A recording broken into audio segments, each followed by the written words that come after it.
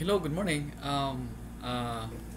I would like to discuss and to have a shall I call this as in-depth way of discussing function programming. Okay, I think this might be the last video for function programming, and then eventually we'll be going into array.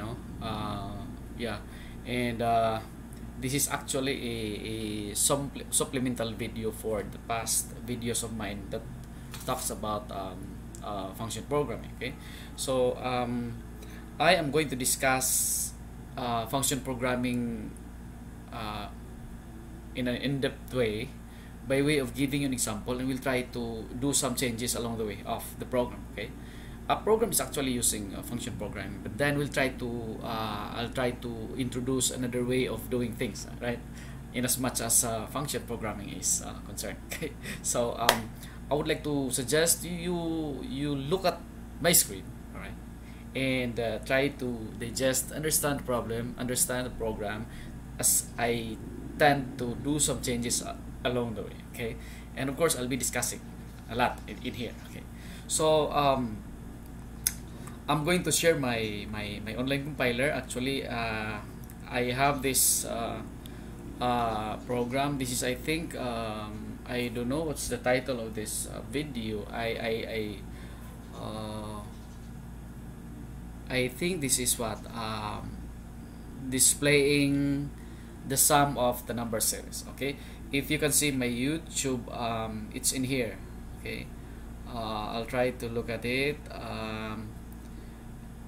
Okay, here, getting the sum.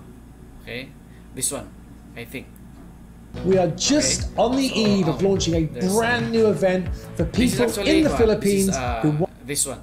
Okay, getting the sum. It's actually Good day to program each and every one of us. that discusses about using for loop statement. Okay, to get the sum of a number series.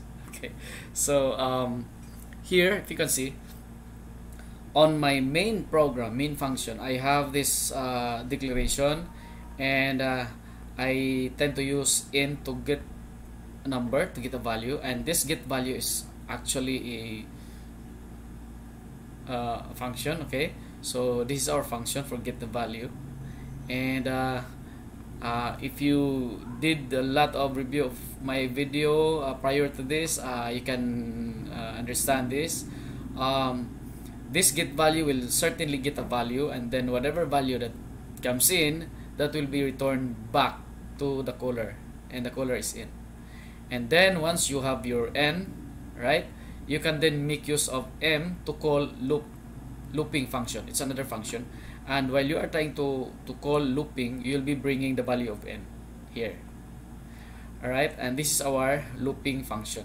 Okay, and we are bringing in, and the value of n is being received by x, and eventually the value of x is being used here as an upper limit of a function, and the purpose of this x is to simply compute for the sum of the number series. Alright, so if x is 5, then 1 plus 2 plus 3 plus 4 plus 5 will be computed and be stored at sum. Okay, and so when we run this program, right, when we run this, oh, there's an error. I'm sorry, there's an error. For a while, I think I need to do some space in here. Okay, we'll try to run it again. I'm sorry, I did not check the program. So for example, if it's 5, right, this 5 will be stored to n, and eventually pass on to looping's function and be received by x. Alright, and then 5 will serve as the upper limit. So we'll be displaying, I'm sorry, I did not check the program, but then I think we need to add some backslash in here. Okay, so when we run this program again and again, we'll try to supply 5, and when we press enter K, we are now trying to display the value of I, 1, 2, 3, 4, 5, and of course the sum of the number series, meaning 1 plus 2 plus 3 plus 4 plus 5, that's 5. Okay, so I suppose not to use capital I, but alright. So here, if I'm going to feed in 3 as our upper limit, I'm sorry, my internet is not so okay. So 1 plus 2, that's 3, plus 3, that's 6. Say 3. When you press enter K, then we'll have the sum of the number series, which is 6. Now, what we're going to do here is we'll try to do some changes, right? So like here, for example, we will try to minimize. We'll try to shorten our main function. We'll try to disregard this one and this one. Okay, so instead of saying aim is equal to looping, we'll try to call looping within the bound of get value function. All right, so we'll call this looping one to here. So instead of returning something,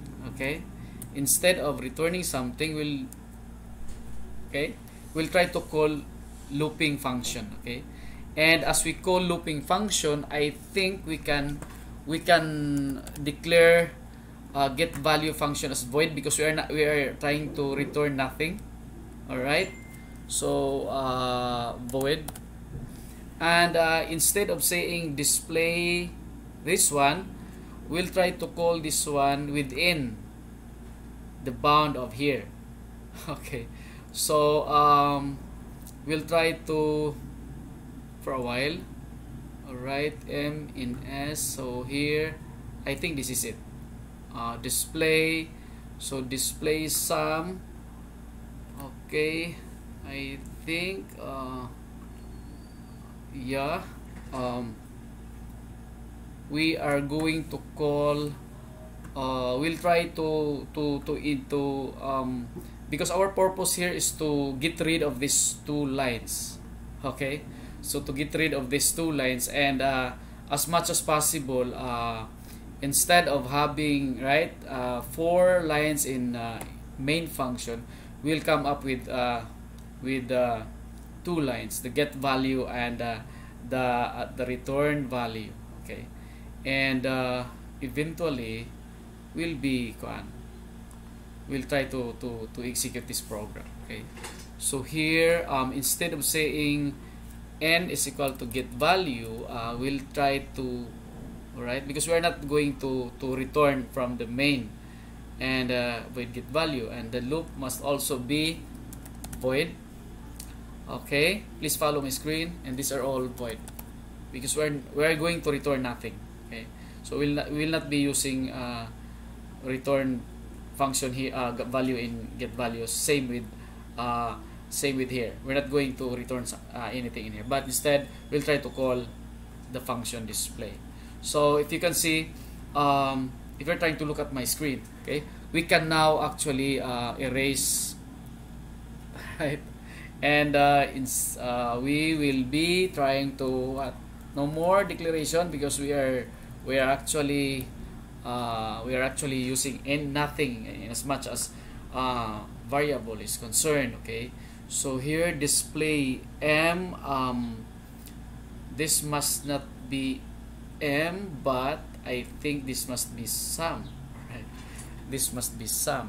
Okay, so whatever is the value of sum, that will be bring it here together with the sum, so that we can call display. And when we call display, we are bringing sum, pass it to y, and then these 3 characters will be received by A, B, C respectively, and then we can run. I think I hope this will run. Okay, try to click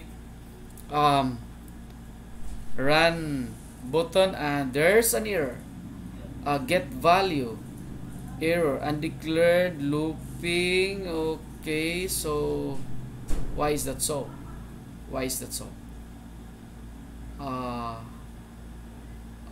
Undeclared error in undeclared first in get value. Okay, so here instead of saying looping in, we'll try to make use of the value, because we don't have in here. Okay, so we'll try to run it again. Let's see if there's an error. And it's run. Okay. So with 5, when we press enter K, we are not displaying this one. Okay. So again, we'll try to supply 3, for example, and when we press enter K, we are actually getting the same screen output as before, but then look at the main function. Okay, look at the main function.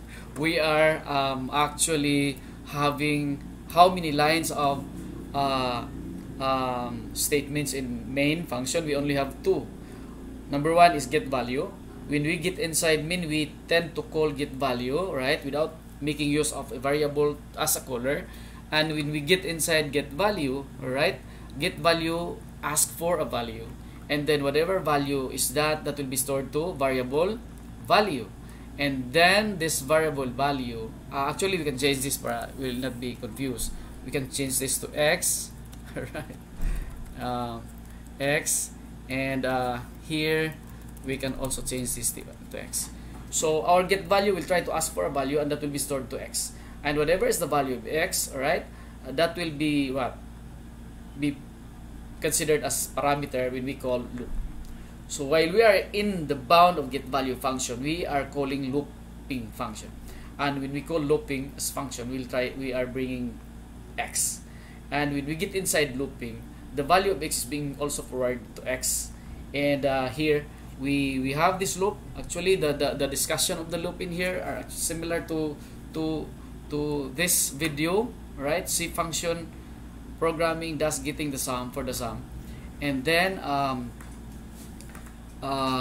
when it exceeds, meaning if our I is not anymore less than or equal to x. And remember, our x is actually the upper limit, and we get this x from the get value. So when the value of I exceeds the limit of the upper value, which is x, if our x is only 3, then if the value of I is 4, then it will exit. And once it exits from the loop body, it will then go in here. And when it goes in here, alright, we'll try to make use of sum as parameter. Take note here, this kind of formula will try to compute for the sum of the number series 1 plus 2 plus 3 if our upper number, or if our x is 3, and then that 6 value will be stored to sum, and whatever is the value of this sum will be considered as parameter. Same with these 3 characters, okay? And then it goes back in here, get inside, and do the following, and it will display whatever is the value of sum plus the word SUM. So that is why when we try to run this program, okay, then we can have actually the same value as before. All right. So that's it. I hope I was able to explain the program, okay, and it's another way of making use of what function programming. We are trying to cut as many as possible as far as main function is concerned. Okay, we did cut 2 lines, the calling of the looping function and the calling of the display function. And while we are in the bound of get value, we try to call looping, and while we are in the bound of looping function, we try to call display. And then after all the calling of functions, right, it goes back here in the main function and will execute return 0, and return 0 is as good as we are going to terminate the program. Okay, so that's it. Thank you so much for watching this video. I hope I was able to explain the technicalities of the program. You can actually make use of this this way of programming when you are in object-oriented programming subject. Thank you so much for watching this video. God bless you. God is good always. Thank you so much. Goodbye for now.